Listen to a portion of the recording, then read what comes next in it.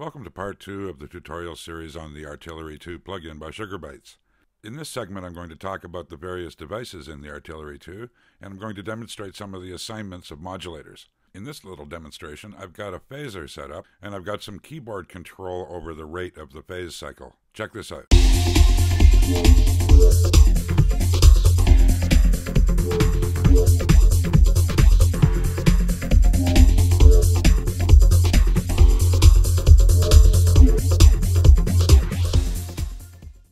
Assigning the keyboard tracking is done with this knob here. In this example, I've got a combination object called a filter delay. To make an assignment of a modulator, you simply select the target and go over here and select from the modulators that are available. In this case, I'm using an envelope generator to modulate the cutoff point of the filter in the filter delay. What's nice about these controls is that they're adjustable in reference to the tempo of your song.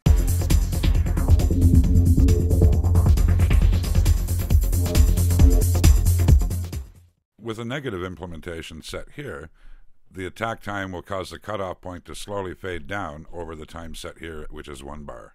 In this example, I've set up 2 turntable effects. The first MIDI note is going to trigger a stopping effect, and I've set it to go very slowly to create a phasing effect. The second implementation here is set up to cause a rising pitch effect of the startup of a turntable.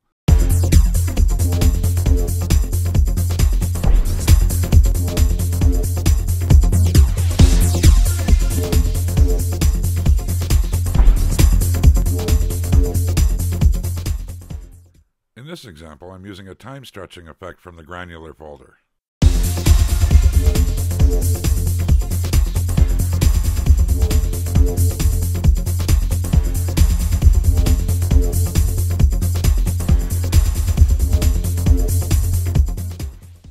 This can be used to create a looping effect. I've also set up a reverb on one key so that every time I press the time stretch key, I'm adding reverb as well.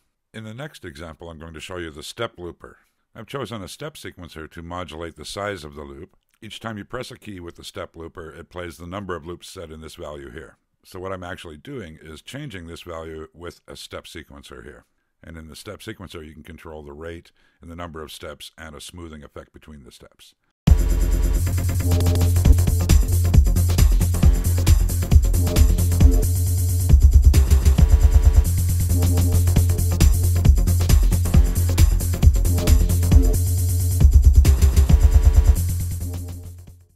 In this example, I'm using just a straightforward looper.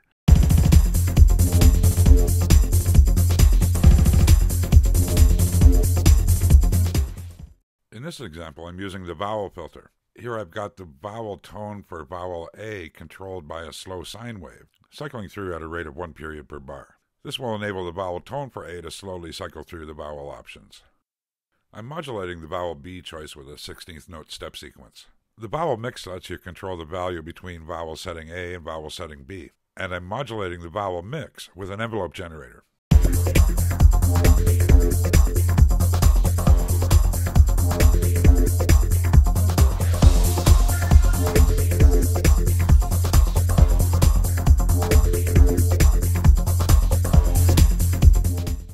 If you recall from the first tutorial, with every effect setting that you have, you can adjust your wet-dry balance here. You can also have a timed attack value right here, which can be set either by dragging or by setting it in this box. This enables your effect to ease in and out, and you have slope control here.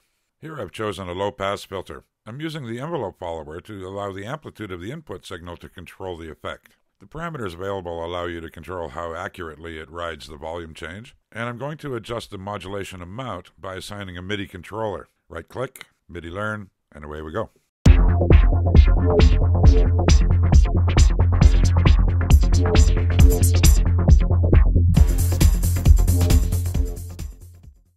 Choosing the multi-filter allows you to select the filter type here.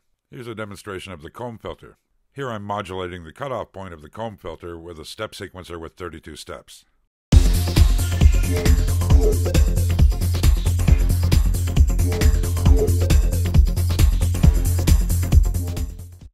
This effect, called sync dumper, is kind of like a gator. It enables you to adjust the rate by which the audio is chopped. What I'm doing is I have the rate modulated by a square wave every quarter note, so that the rate of this amplitude pulsing will oscillate back and forth between 16th notes and eighths.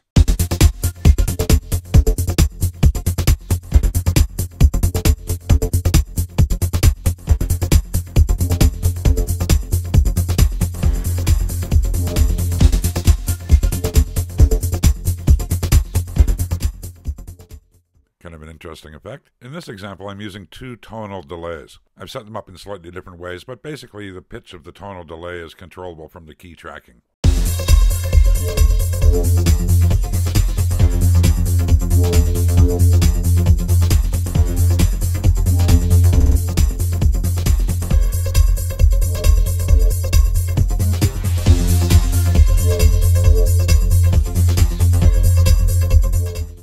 So I would imagine you're pretty tired of hearing this sample loop over and over again, so I think I'll end it there. So that's a little bit of a walkthrough of the various processors of the Artillery 2 plugin. It's a really enjoyable piece of gear to work with a really intuitive user interface. And don't forget, the order of the way you play the keys determines the signal path of the effects.